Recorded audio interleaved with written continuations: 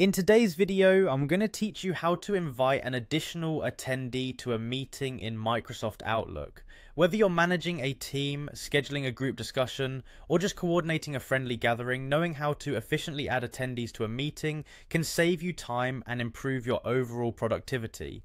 First, let's start by navigating to Microsoft Outlook on your device. If you haven't opened Outlook yet, do so now, whether you're using the desktop app or the web version.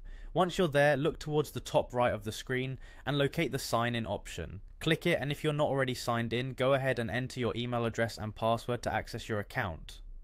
With your account open, direct your attention to the left hand side where you'll find several icons. Click on the calendar icon. This brings you to the calendar view, allowing you to see all of your scheduled events and meetings. Find the meeting to which you'd like to add an additional attendee. Once located, simply click on the meeting to open it. After opening the meeting details, look for the Edit option.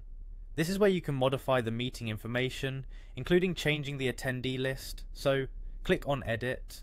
Now that you're in the editing mode, it's time to enter the email address of the attendee you want to invite. In the attendees field, go ahead and type the new attendee's email address. Make sure you double check the email for any typos to prevent sending the invitation to the wrong person. With the email address added, locate the send option, which is typically at the top of the interface. Click send to dispatch the updated invitation. But before you do, Outlook will ask if you'd like to send the update to all attendees, or only to those who have been added or removed. Choose the option that best suits your situation. For instance, if you're just adding a new person and nothing else has changed, it might be more considerate to only notify the new individual.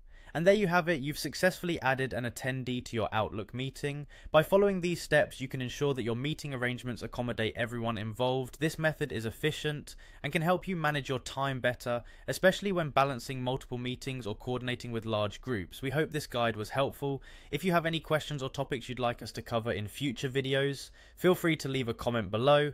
Thank you for watching, and until next time, happy scheduling.